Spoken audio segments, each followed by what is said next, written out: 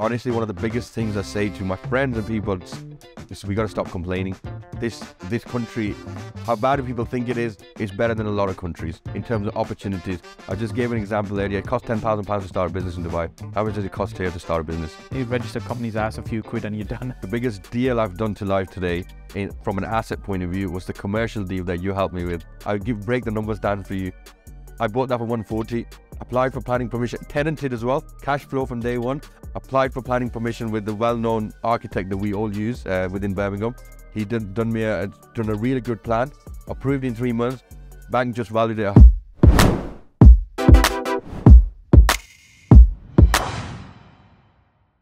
Adam, while still in your 20s, how do you build a £5 million businesses across 2 countries, across the UK, across Dubai as well, in just a few short years? How's that even possible? There's a secret recipe to it. No, it's actually very simple, but hard work and discipline has got me there, right? That's how I think people don't like to hear it. It requires hard work. Hard work and discipline, that's the most key thing. Discipline, waking up every day and doing the same thing day in, day out to get the results over 5 years or 4 years. Yes. Yeah. So it's been like a 4 or 5 year journey Yeah. in terms of get to where you are. So just give us a quick synopsis of kind of the current situation. Where are you at the moment in terms of this? So my story is basically started 4 years ago in service accommodation, and we call it holiday homes in Dubai. So now we're international in Dubai, in the UK, three cities in the UK, Birmingham, Liverpool, Glasgow. Fully managed by my team. I have a really great team, cleaning team, maintenance team, operational team. So we started this 4 years ago just with me. I was just me, one property, £2,000 I think I started with, not much money, not much money needed to get started. So it's not as though you had a huge amount in the bank to say, right, I'm kind of starting this. Yeah, so if I want to just take a step back in my story, I had a corporate job which was very well paid and I was really happy. And I wanted a bigger challenge. I wanted something I wanted to create something visionary. I wanted to create something what I have now. Like I have bigger goals now, but I wanted this where I'm sitting here today, be able to sit across someone like you and be able to have these conversations. So started 4 years ago with just £2,000, one rent to rent in service accommodation in Jewellery Quarter in Birmingham, just down the road. Right. You know, from there I built relationships, I built rapport, marketing, sales, everything under the roof that needs doing. I did it. Wear all the hats. Yes, correct. Yeah, and sales and marketing is really important. You know, going out, putting yourself in networking events, coming to you. I think I came to every single one of your networking events. Met some great people. This is going back in 2018. So yeah, from there, because I put the hard work in, one property turned into 2, the 2 turned into 4, the 4 turned into 8, because the way it happens, people don't believe in this. You got to believe in it. It's that one landlord knows another landlord, or he doesn't tell you on the day one that he has another 5 properties, and then he sees the results in 6 months in a year that you pay rent on time, you take care of his property. So if you're doing rent to rent, for example, you take care of his property, you stick by your promises. He says, oh, I've got another 10 properties, or I'm buying another 10 properties in the city centre on Broad Street or whatever. So that's the secret to my growth. I just went in every single day, talked to everyone, told everyone what I do. You got to tell everyone what you do. Yes. Plus, like now, I have a social media manager to tell everyone what I do, because I do. It's a difficult thing. Share the journey. So yeah, that's the start of my journey. Yeah. So when you look at what you were doing previously, because you engineer by background, so left university and as a Jaguar Land Rover, correct? You had management role. So what sort of salary package were you on at that time when you left to do this full time? So I was 26, just turning 27 when I left to do this property or entrepreneurship.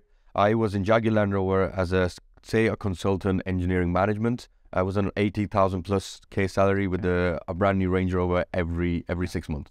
That's the package they give you. Every 6 months you can change your car.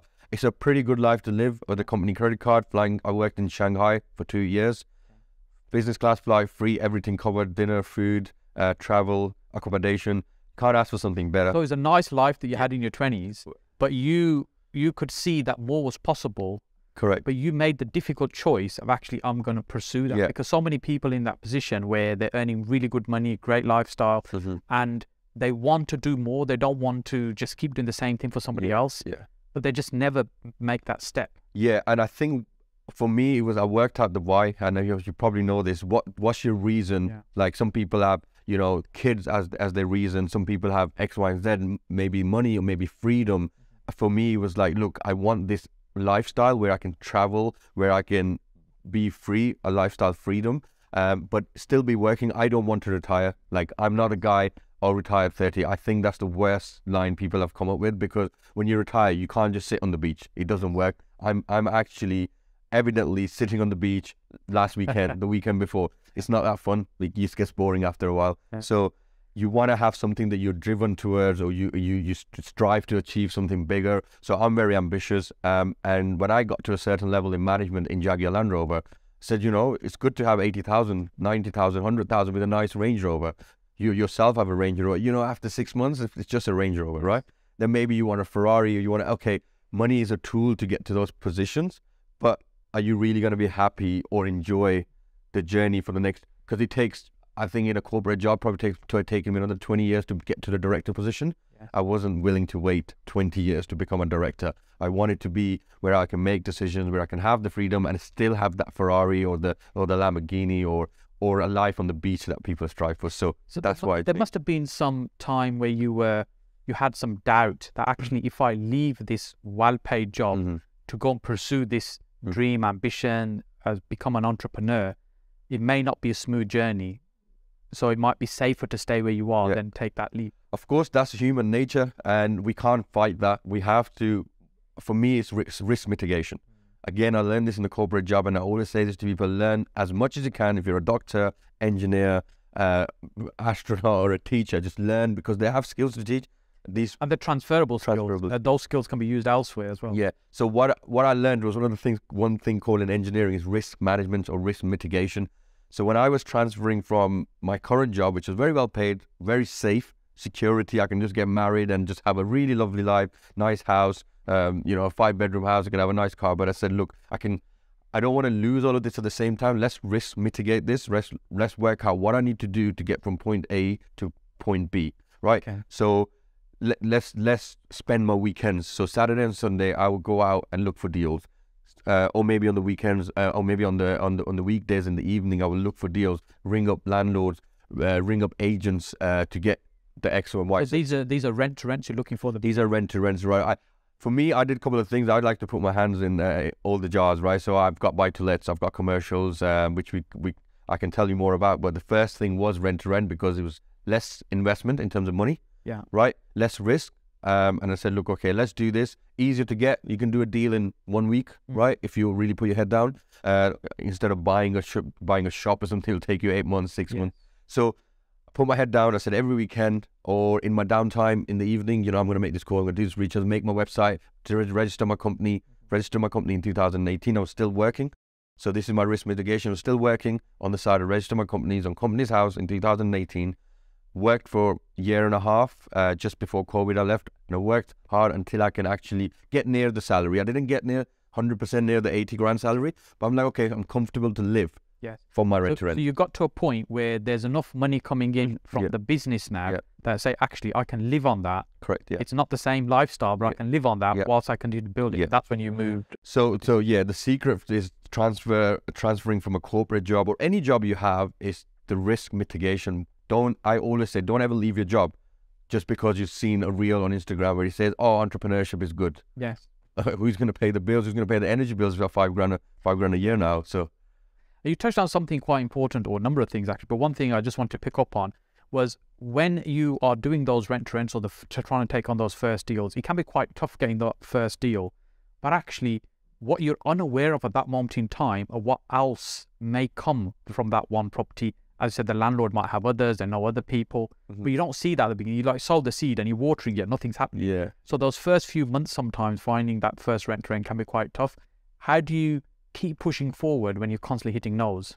Because I'm guessing you hit a lot of no's. I hit a lot of no's. I nearly gave up after the first 3. So 3 months I hit. And so when I actually started my deal search or sourcing or whatever you want to call it, I hit no's for about 3 months. Right. Maybe I didn't work hard enough, but I think for me was, I read this quote somewhere like you only one no away or one yes away or something like that. That you keep opening the doors. You could be on the 100th door is the deal, and you're 99th door and you can stop. So I kept going.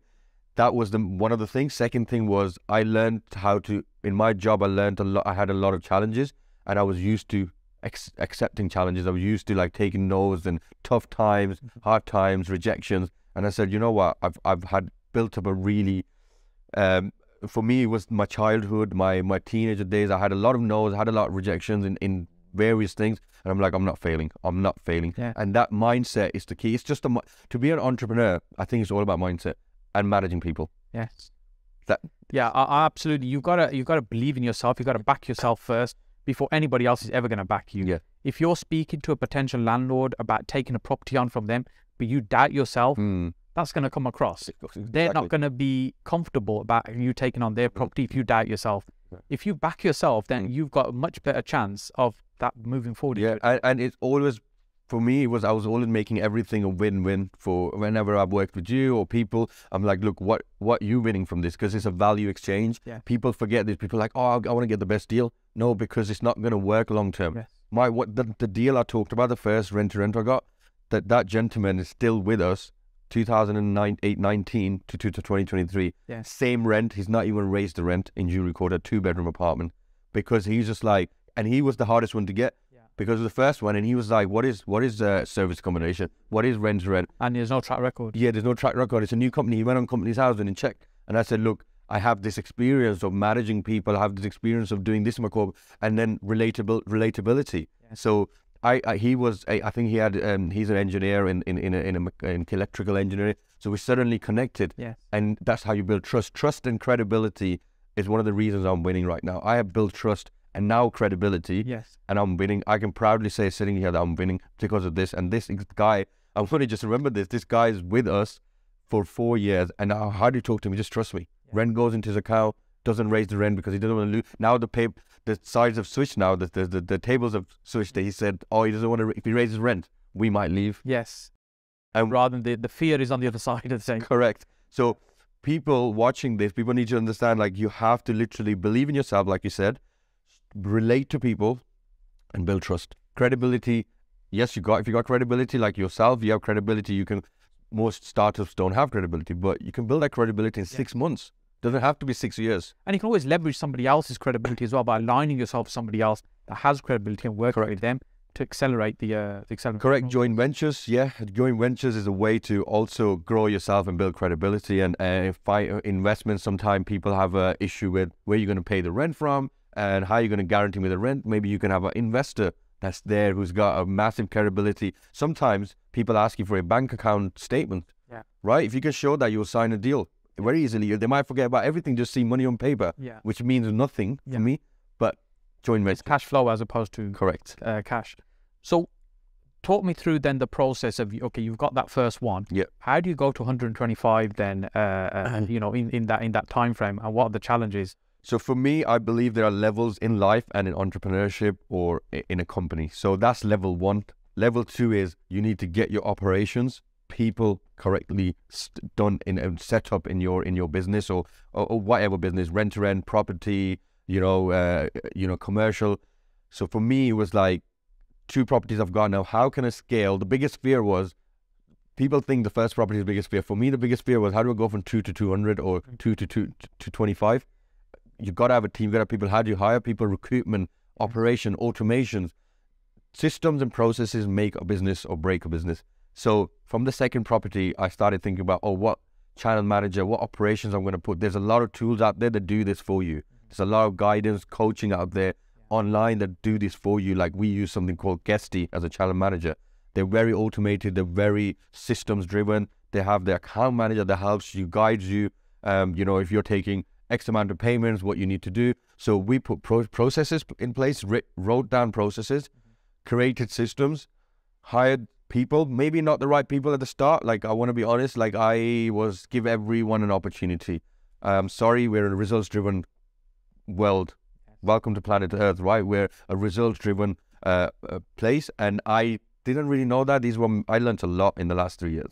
So I was hiring my mates, right? Your most valuable resource can be people, Yes. but also can be your worst resource as well. Walking around on two legs, very costly. And yeah, it cost me a lot. I lost a good few £1,000s at the start because I hired Mr. John, and I said, you know, his name wasn't Mr. John, but I hired Mr. John and I said, you know, look, God, do this for me. Yeah, we're going to do it. 3 months later, there's no income generating from that actual role.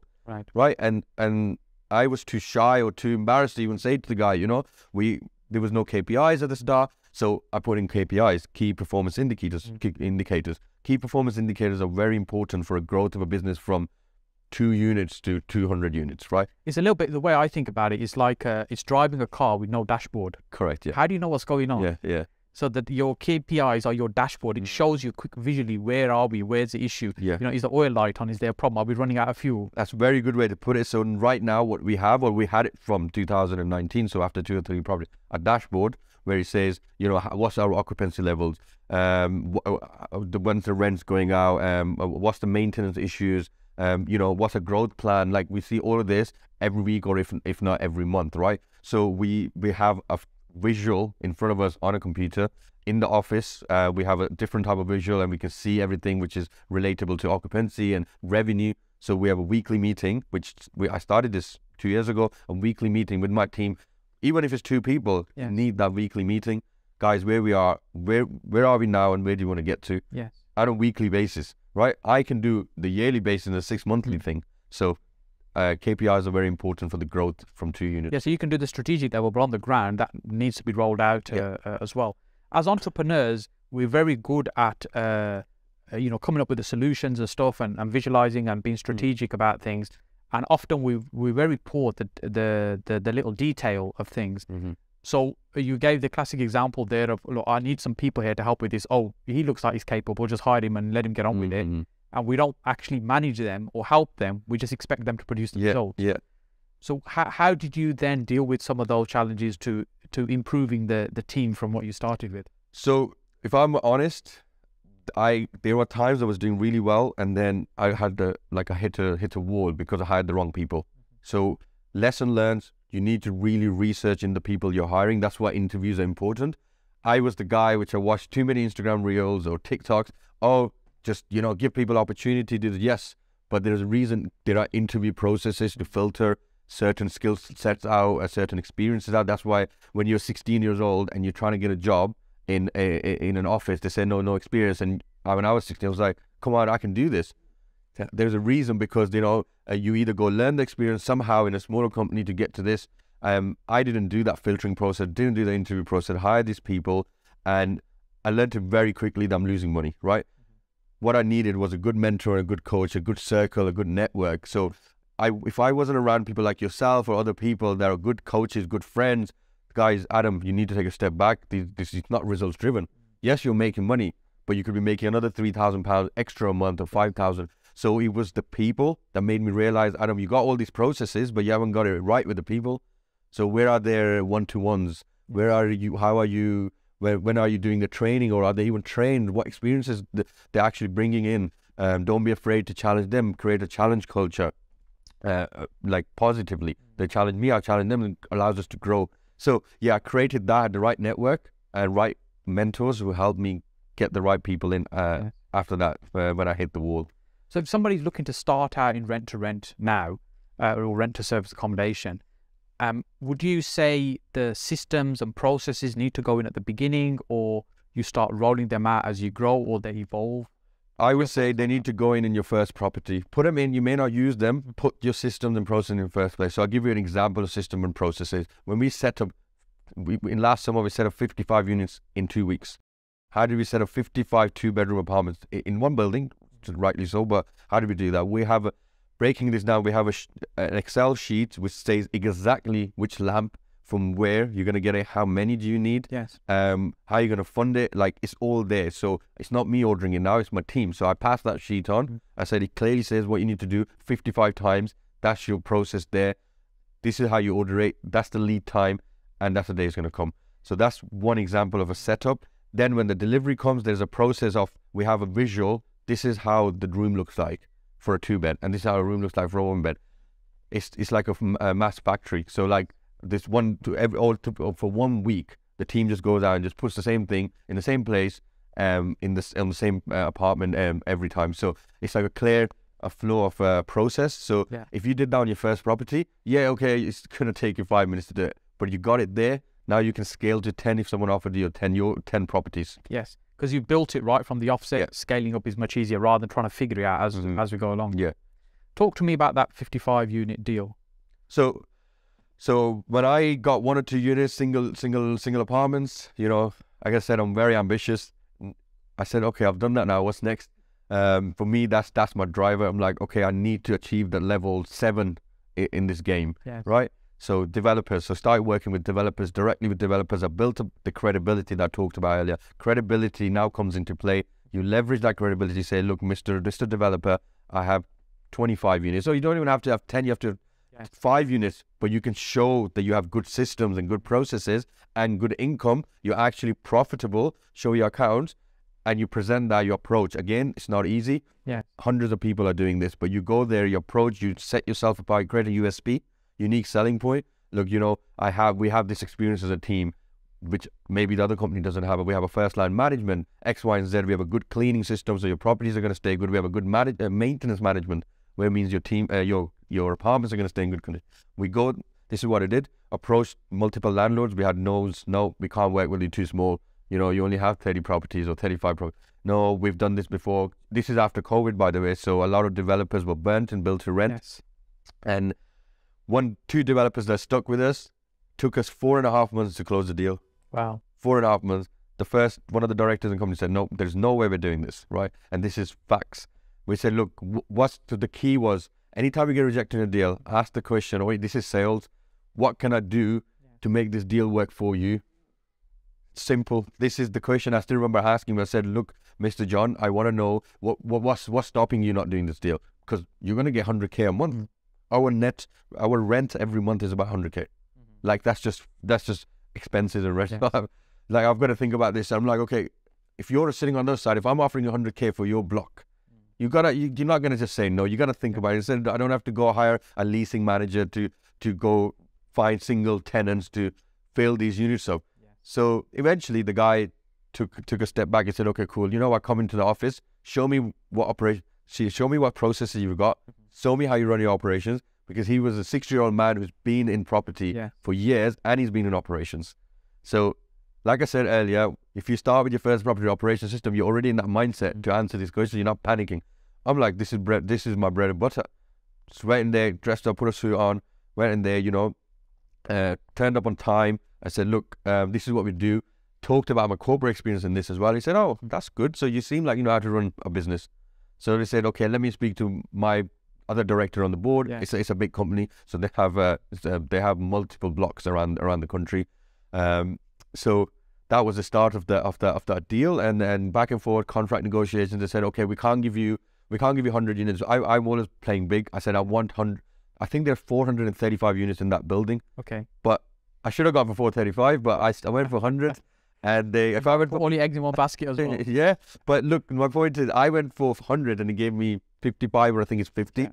If I went for 435, they might have given me 200. Yeah. For me, I always say this: get the deal. You can work out the finance, and you can work out the solution to run the deal the next week or the day after. Yes. Right? And you probably agree with this. And it's worked for me for the last 4 years. Because if you think you can't get the deal, if you can't make the deal work, you're never going to get the deal of the 55 or the 10 because you're thinking too small. Yes. Yeah, I agree. There's a number of times that we've done property deals where we've done it because we know it's a good deal. We've committed to it. We've no idea how we're going to finance it and complete it, but we know it's a good deal. Yeah. So we'll find a way to do it. Yeah. When we say we know it's a good deal, we have done our numbers. Like, you know, we've done the numbers. We're like X, Y, and Z occupancy at 85% will give us this money. You're just timesing that by 150 or 200 units. And that was a lesson for me then. I'm always learning. I'm a student. What I didn't do is think bigger. I think it's big enough for most people, but I say to people, think big as you can, if that's what you want. So so that was the deal for me, where we signed the contract in 4 months. They said, okay, cool. And they gave us a trial period. Okay. You got to agree. So sometimes you invested a lot of money to get them all kitted out, but you're on a trial season. £70,000 it cost me to kit out. So I went from single units, right? Single landlords, which is cost what, £4,000 for, and suddenly have to raise finance. So in 2 years, I've built up that trust with a lot of people. Networking is the more. I'm a serial networker. Serial networker at Dubai.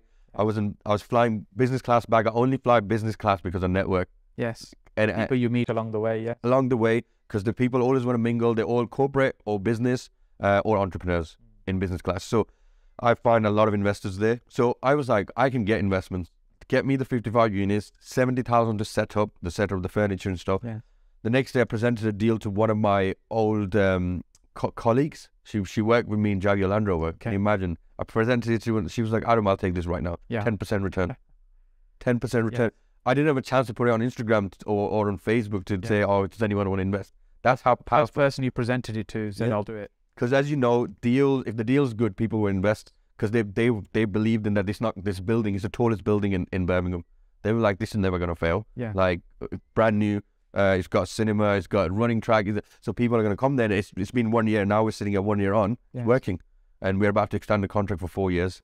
Excellent. So I want to say one thing about doing big deals. It's like sometimes there's a lot of back and forth. It's not as what you see on YouTube or social media. It's like they might have because they have the leverage. They're the one, that's a £500 million company. They're like, okay, cool, we can only give you a trial, but we're giving you a step in. Yes. So don't be afraid. Don't just stick to try to make it work. As I said, make it win-win for everyone because you need to risk mitigate. They have their KPIs. Yes. And we have our own KPIs, but try and meet in the middle and you can make things work. Yes. And then what was then the move to start doing other cities in the UK? Because this is all Birmingham we're talking about. The move was the belief that I said, oh, I can do this now. Someone else has believed in me. And it's tough that it's taken me someone else to believe in me to move into another city. I was like, oh, a big company is believing in my company now, so like I can take this across.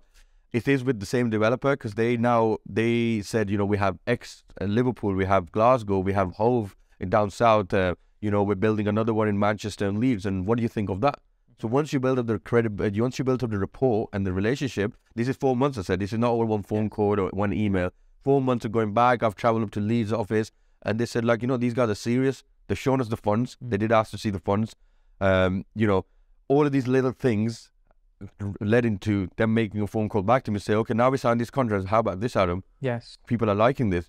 People in the team, the management is saying, okay, this could work. It's about making their life easier. Yeah. Put yourself in a developer's shoes. They're like, they have a KPI of getting 90% occupancy for build to rent. They have to get occupancy to satisfy their investors. So how can you make it easy for them to get 90% occupancy? One client pays the bills. Yeah. They're basically 100% occupancy on that portion. Correct. Yeah. So I decided to take on the offer, moved into Liverpool. We got, I think, 17 units in Liverpool with the same developer. Glasgow we moved into, and takes me into Dubai at the same time. It was expanding to Dubai. So just a belief to my vision. I have set a goal, 5-year goal, international, and done it.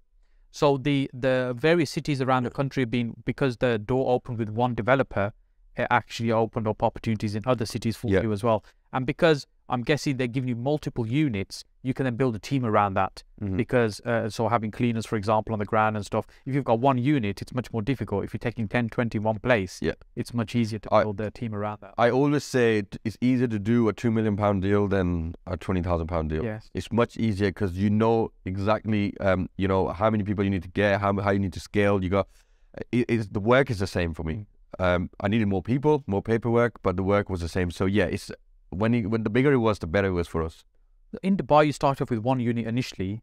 Was that to just kind of test the market and stuff? Was the ambition always to grow more there? Or was it a case of, well, let's just go and do one and see what happens? That was born out. Dubai international business was born out of COVID because we were in lockdowns. Everyone knows how property market in terms of service apartments and hotels was closed. Yeah.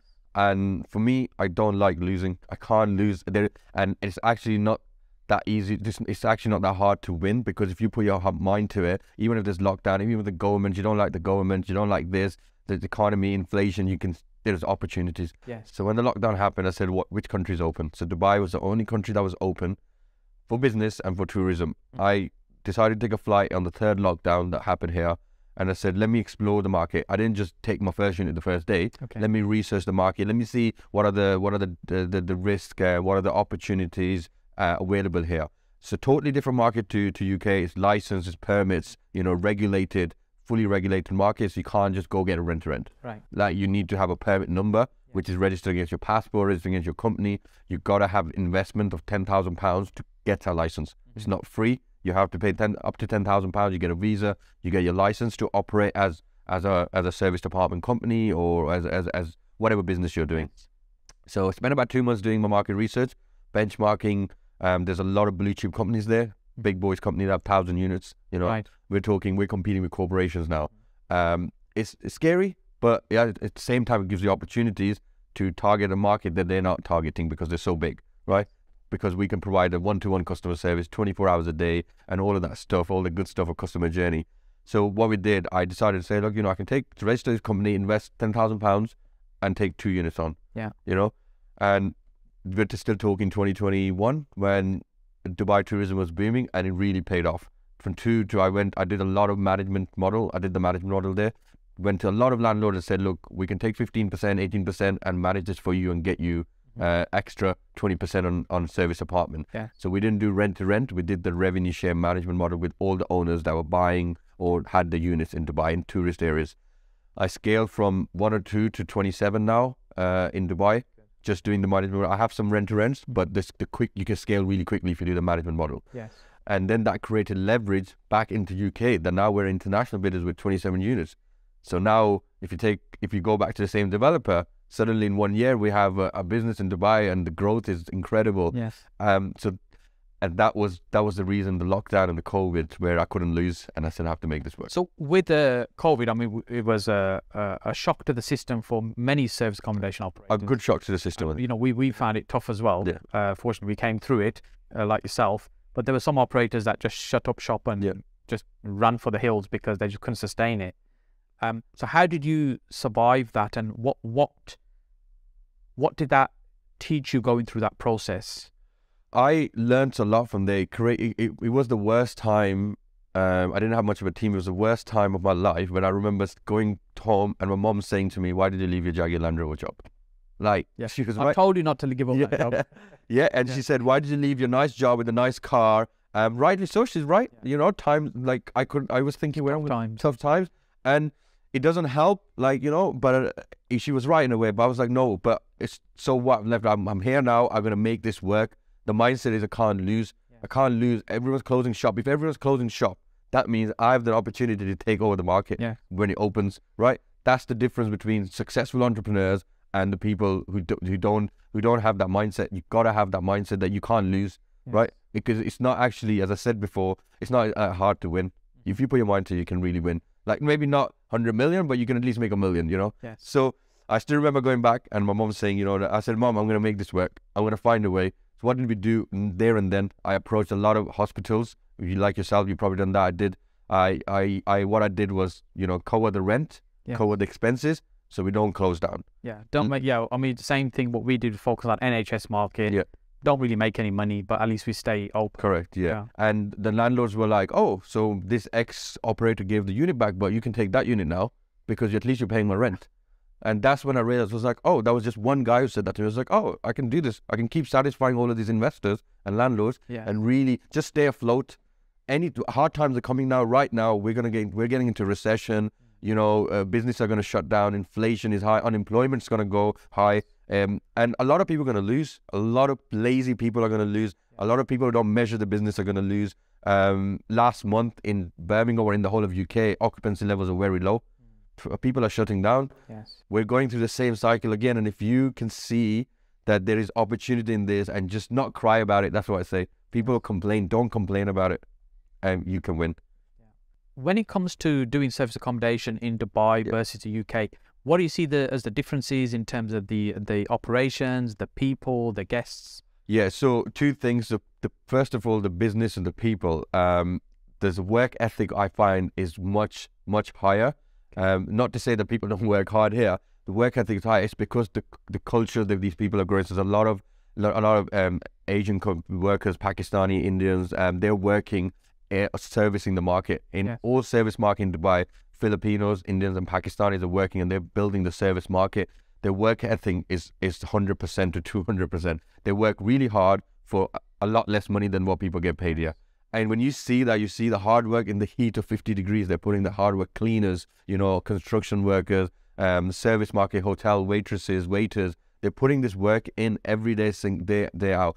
And what that means is, as an entrepreneur, as a business owner, I've got these people that are doing this work. We pay them very well. We pay all of these international workers very well, but the work ethic, they're always delivering what you ask them to deliver. In turn, you get better performance as a customer output to your customers and your tourist market. People are satisfied. Our reviews are 5-star. And that was the biggest difference I saw. I was like, there are some very good employees that we have and in the country, right? But the work ethic is not the same that you get in these countries, and that's been the biggest difference in the success of the Dubai market. So you were born in Pakistan, and what age did you come to UK? I was 14 years old. 14. Yeah. And so you kind of experienced a few different cultures earlier on as well. And how did you find that transition? If I'm honest, I found it very difficult. But that difficulty is why I'm sitting here across you right now. That difficulty taught me how to get over the challenges and the hardship. I grew up in a council estate in Birmingham, rough, went to a very rough school, come from a decent school in Pakistan, and I come here and it was rough. I was worried about getting stabbed, right? That's how bad it was. And I used to go home, cry, and I think, what am I doing in this country? Yeah.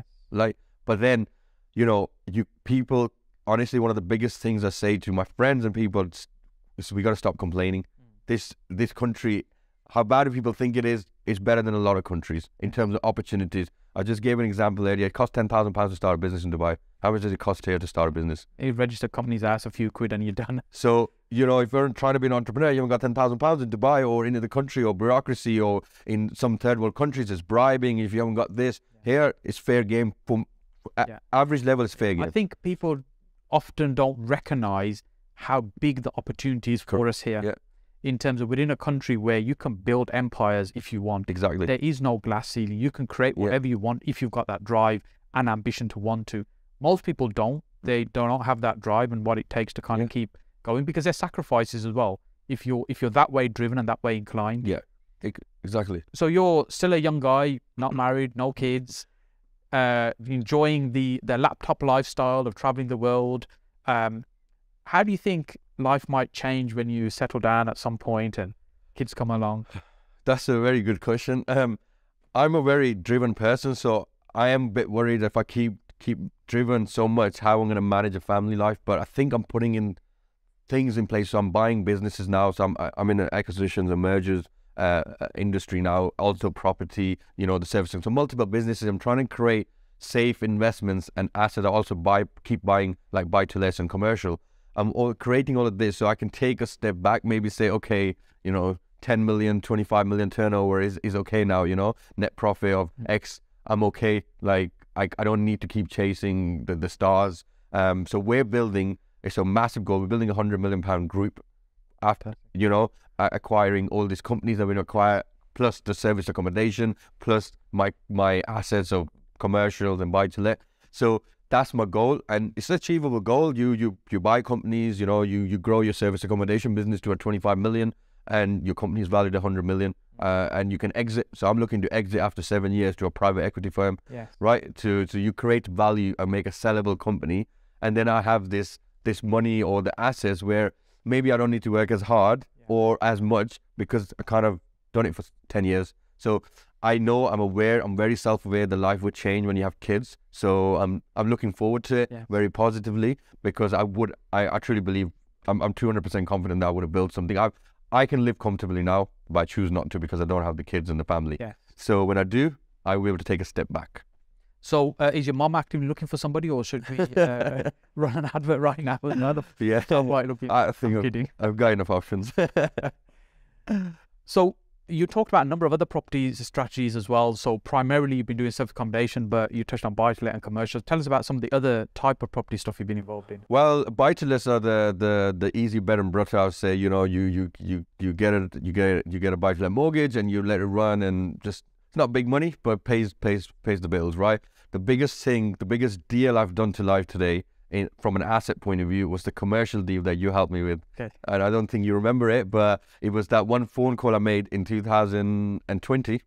I remember vaguely discussing the deal. And if I break this down in numbers to your audience, this is why the network and the mentoring is so powerful. Like I was part of your group, you know, I could call you up and you would answer your phone because you're my mentor, and you know, you help me. You have your own academy where you help people.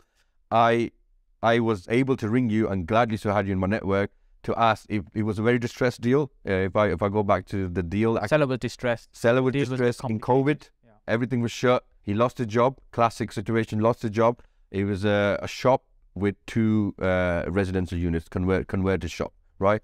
And he was willing to sell because he needed the cash. He bought it in 2001. Okay. So he knew the value of the property, but he was willing to take £140,000 in Smethwick. This deal is in Smethwick. It's worth, at that time, it was worth 250. My mindset wasn't that strong until if it was for you, because it was so distressed. It was so bad. I said, if I buy this deal, I'll lose £140,000 of my saving. I didn't want to get an investor involved. I'll put my own savings of cash. I bought it cash. No one will mortgage it. Yeah. I rang you up and you said, do X, Y, and Z. And if that says green light, buy it, because that's how you get the best deals in the world. And I still remember going to my lawyer. Even my solicitor said, don't buy this deal. Yeah. They're very cautious by nature, the solicitors. I didn't know that. But you've got to look at where you see the opportunity. Yeah. So I didn't know. I thought, because he's a solicitor, 55 years old, he knows everything. He's a corporate solicitor, a commercial solicitor. And he was like, Adam, if I was you, you're a young guy, don't get involved. It's COVID, you know, everyone's losing. And this is before the boom in the market as well. The COVID boom and then I called you and you said, Adam, do X, Y, and Z. I did X, Y, and Z. Looked at the paperwork, pushed the green button. I said, Mr. Solicitor, I want to buy this. I want to complete within the week, because I know now someone else can come and take this deal because it's such a good. At that point, you recognize how good the deal was. That's the point. And it was that one phone call for 10 minutes. I think it was 15 minutes you went through. And I still remember, I was just got home and you just went through the whole thing. So having the powerful network and the education of 20 years of experience of someone else can change and make you 250,000. I'll break the numbers down for you. I bought that for 140. Applied for planning permission, tenanted as well, cash flow from day one. I was worried about why if they don't pay me rent, but I had the network and I had the knowledge. What if they don't pay me rent? I know what processes and procedures to follow, and I took those steps before I bought the deal. The tenants were like, "Oh, this guy knows what he's talking about. We'll pay rent from day one." Day one, I got paid. Till today, I'm still getting paid rent. Same tenants, happy, loving. I got refurbs done in it. Bought it for 140. Applied for planning permission with the well-known architect that we all use within Birmingham. He done a really good plan, approved in 3 months. Bank just valued it at £500,000. Wow.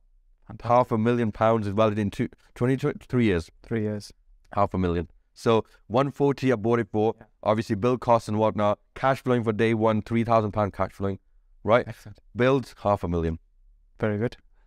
And so you're doing more property stuff, or you're focusing now more on the M&A stuff right now, the mergers, acquisitions, acquiring other businesses? For me, I think my drive now is, and people need to realize, like, sometimes goals change, passion changes. So property is good.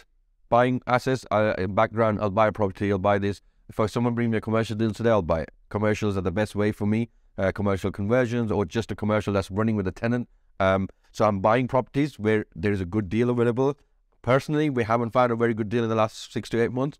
Maybe I haven't looked hard enough. So that's why I'm in M&A, building up businesses, growing business in Dubai, international market, leveraging, creating the credibility. Creating the credibility allows you to get finance in the future from private equity, allows you to banks to finance you. 3 years, 4 years on, I'm getting calls from banks to commercial finance. Yeah. £1 million.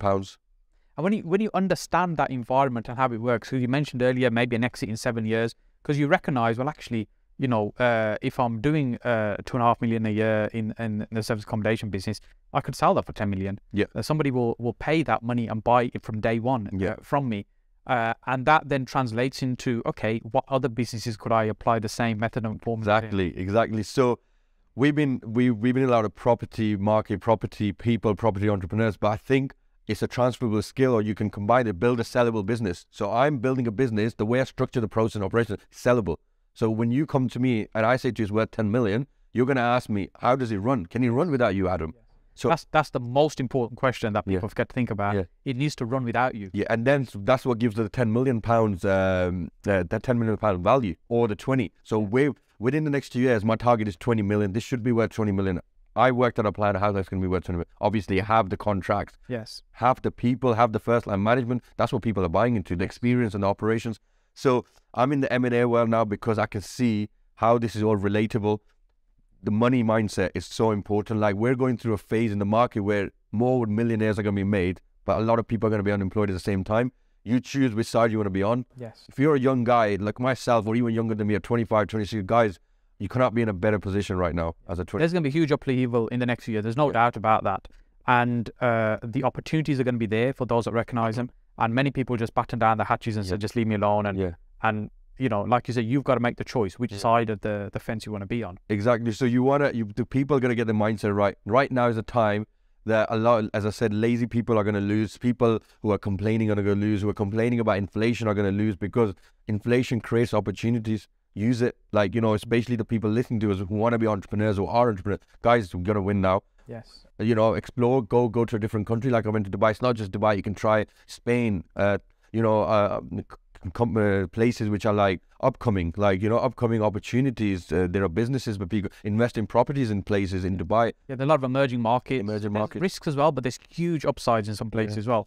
And, you know, when you're young, free and single, that's the time it's easier to do that. Yeah. When you're committed, family, high paid job, mortgage, you know, it's much more difficult to make those steps. Exactly. So easy to take risks for me now. Yeah. Even if you have kids, you can create assets where you have some fixed income, so you can, you know, take some risks. So there are still ways to do it as you do it yourself now. You know, you're a family man. You take risks. If you're not taking risks, you won't be in this. It's about risk mitigation, as you mentioned earlier. Correct. There's always risk, but how do you protect your downside? Yeah.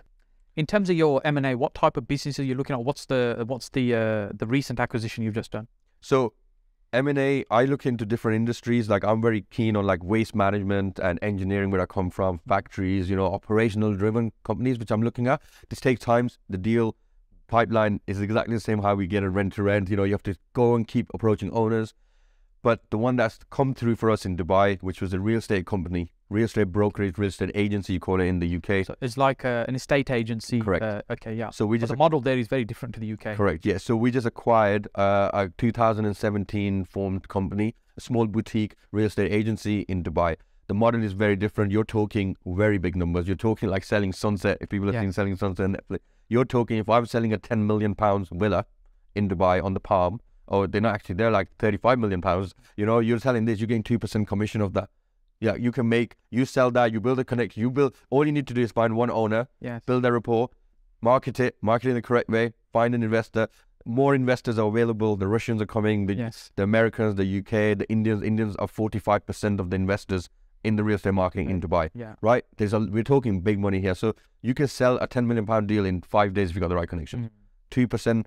You know, some places you can get 4%. You're talking about 200-300k in one deal. Yes. So when you look at that, and the UK estate agent market, they're probably the poorest paid agents and brokers in the world. But yeah, absolutely, place like Dubai, where the model is such, is very the brokers are really incentivized to make things happen. And how do you find the Dubai culture generally for business? You've been living there for a while. Is it all it's made out to be, like, you know, the glamorous lifestyle? And it depends which glass you're looking at it from. You know, if you're a family man, probably not. You don't want the glamour that, you know, people see. I'm trying to be a mature family man now, so I don't really want to be in nightclubs or beach clubs. And, you know, you got to take a step back from all this glamours, all the fancy cars sometimes. It's like, don't get me wrong, I'm an engineer, I love the cars, but it brings a different kind of attention sometimes, different kind of circle. So you really got to be very powerful in your mind to be able to separate the riffraff of the Lamborghinis, but at the same time being the Lamborghini Drive Club or the Ferrari Club that I want to be and I go into and I have access to. So I'm hanging out with a lot of very famous influencers or good, hardworking people, entrepreneurs. It's very easy to do that in Dubai. So yes, it is what it's made out to be. You can really connect. You can be sitting in a room with some amazing 7-figure people or people who built a massive business very quickly, because it's such a small place. And if you're in the right people will connect you very quickly. It's a very positive mindset. But at the same time, there's a lot of negatives. If you're just going out for the glam, you know, you got to be really careful. Unless you're born a millionaire, you're going to run out of money very quick. So it's very expensive. My expenses are £10,000 a month just living there. As a single person Yeah. living out there. Rent is London prices, £4,000-5,000. My car, I just bought a new car. You know, that's why I want it. Yeah. I can afford it. But if a person who wants just to Dubai life, just want to take pictures, you know, it's a holiday place. Yeah. Unless you got a very stable income. You need a really good income there to be able Yeah. to live and sustain Yeah. a lifestyle there. So I built a multiple business, a multiple stream of incomes we talk about. Until I did that, I didn't really settle in Dubai. You probably only recently seen me properly settle. I was still living in the UK because I can. Yeah. And Because you traveled a little bit in the last year or so as well. yeah, so one of the goals I had when I got my first renter in, I want to travel. I want to travel for lifestyle freedom. I was in Bali for 2 months. So kind of ticked that off as well. Went into Pakistan for a month, traveled there, and then back to Dubai. Hard work. So I'm very laser focused on my goals. Yeah. Whilst I still enjoy it. So a lot of people think I just work, but I enjoy my life as well. Yes. And what do you see as the next 3 years, 5 years look like for you? How do you see that panning out? For me, I keep it simple. 5 years, £100 million group of various companies in various industries, and looking to exit 5 to 7 years to a private PE firm, private equity firm. Whether you know, like I will build this service accommodation company to 20 to 25 million within the 5 years, and it's a compounding effect from now to the 25 million or the 100 million. Yes. 5 years, I also see building a great team. I want to help people. I want to help create an operational team of 50 to 100 people in different countries, or like Dubai in the UK. And I'm somewhat there, 25% there. That's my personal goal. It satisfies me to someone else to become a manager and become a director in the company, or whether they're in cleaning department or management department, they're achieving their goal. They're putting bread on their table because of me. Like, it's something easy to forget. With one renter and I had no team. Now I have a team of 20 people. Like, you know, I've created 20 jobs, and I'm proud to sit here and say I've created 20 jobs. It satisfies me. So that 20 needs to go up to 100 people. So a £100 million company, a group, and looking to exit 5 to 7 years. And during this time of moving from a corporate job to building a business and starting to grow that now and moving into M&A, what do you think have been some of the key learnings along the way? Number one, again, it goes back to I chose to be with the right people around me. I have a handful of people that I can count who are going to get me there, who are part of it now. About 4 people who are literally on a level where they're operating at, which it's similar to mine, if not better. It's mostly better. It has to be better, otherwise I won't learn. I don't like to be the smartest person in the room. Yeah. And it's those 3 people are literally going to propel me to get to that level that I want to get to. One of the reasons I'm in Dubai, because there's more of those type of people there. Yeah. Unfortunately, not here so much because of the environment, but it is those people that took me from my corporate job to here. So just before we finish, if we think about somebody that might be watching or listening to this right now, and they're thinking about getting started in property, they're not quite sure, you know, whether it's the right time, they shouldn't, strategies they should use. What would you say to somebody like that who's kind of on the fence, or whether they should or shouldn't get started in property? For me, if everyone's scared, which people are right now, I think that's the right time. As I said, COVID was the scariest time. Everyone was scared in COVID, and that's when I made my money. That's when I got the lifestyle freedom. That's when I got the passive income to double and triple, right? So start now. There's never a right time to start. You know, life's too short. Start now, but get the right mentors. Listen to all the free education that's out there. Put yourself in the right group. Don't just go to networking events for the sake of networking stuff. Don't go to networking events for the sake of it. You need to go to events and work out who's going there. Like, I usually network before the networking events. I find out which people are going through social media, you know? So I know what caliber of people are going, which networking events work the best. So put yourself in the position, start today, at least start learning. Educate yourself, invest money in education, you know, be around the right people, and it can work. There's no right time to start. It's always the right time to start today. Adam, thank you so much for your time. Really appreciate giving your time. And thank you very much for having me on. Thank you. Thank you.